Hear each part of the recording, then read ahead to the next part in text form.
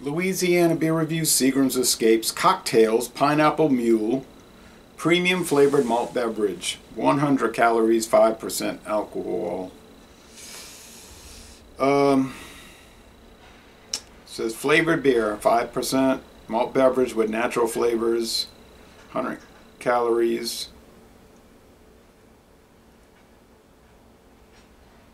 The Seagram Beverage Company, Rochester, New York, which is part of FIFCO, FIFCO USA.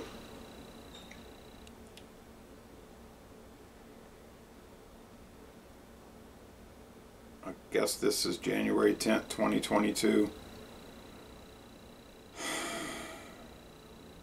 at 20 hours 58 minutes, but I really am not sure about that. Okay, there is a way to read their codes. I can't ever remember. I think A is for January, but I don't know what 11 means. Maybe they're...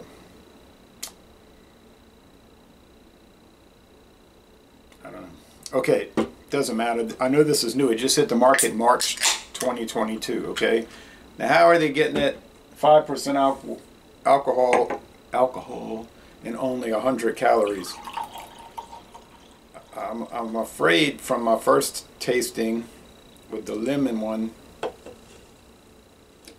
that they're using Splenda. Because it had that diet soda off flavor. Now this one has natural flavors with no added color. That's why it's got that yellowish gray appearance. Because this is what they look like when they're malt beverages and you don't add coloring. It's got a gray washed out appearance. Okay, this is the first video review for this product in the world, at the time of the recording at least. No head of foam, popping bubbles, gonna have no lacing. I don't know what a pineapple mule is supposed to taste like. They're showing a glass with ice in it. It smells like pineapple. There's a little pale malt underbody, like just pale barley malt. Well, they process this. If you live in Canada, they process this to become like a beer vodka. Odorless, flavorless, and they build the flavor on that. Just like with the flavored vodkas. That's what they want. They want the base product to be odorless and colorless. And if they want to add food coloring to give it some color, they'll do that.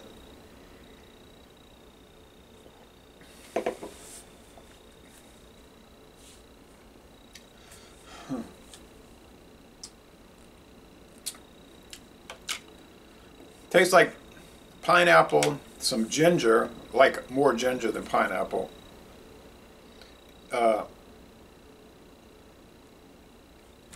That Splenda.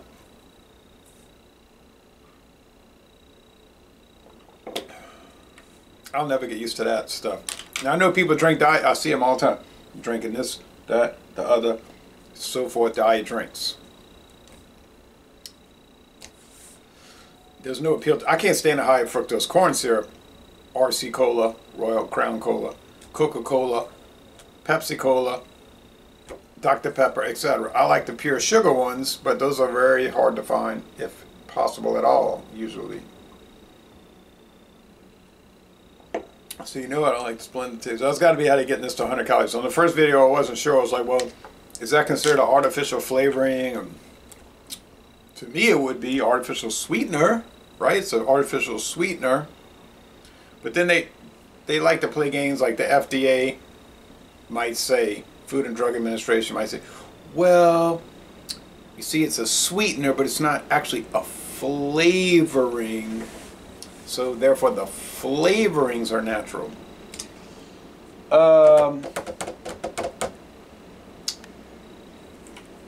But I don't know the regulations on that. I thought they had to show it if it was artificial sweetener, but I'm going to try to do some more research, but it sure didn't taste like sugar. But I could be wrong. I don't think I am. I like the ginger aspect.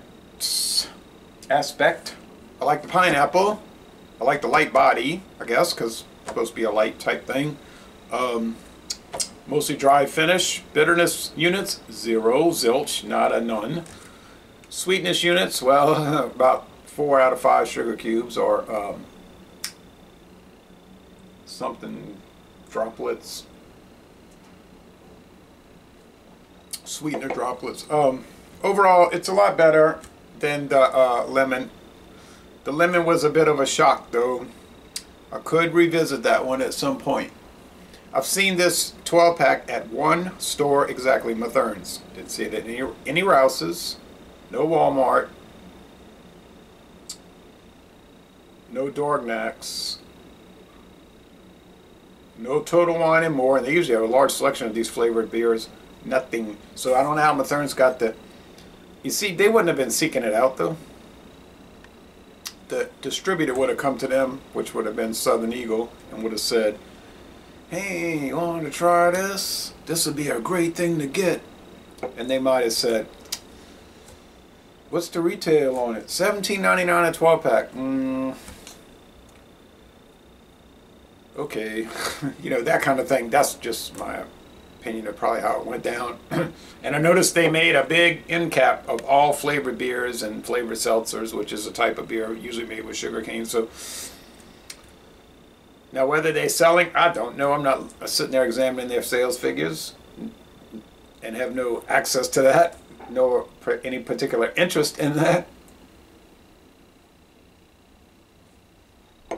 I can tell just by general observation over the years that the Seagram's Escapes line, the 3.2% alcohol, and the not very good value 11.2 ounce bottles, that sells very well. Now you can find that in the big bottles too, the 23.5 ounce glass big bottles from time to time, in cans. Seagram's Escape Spiked, still my favorite of all of this, at 8%, holds the flavors together better, and I know they're using cane sugar there, but this is not so bad. I gave the lemon the yellow label, this is the orange, going from yellow to orange to pink to red. I gave that one a C-. I thought it was almost a D. Almost just straight out bad, but I suppose you could argue that this is good in some ways.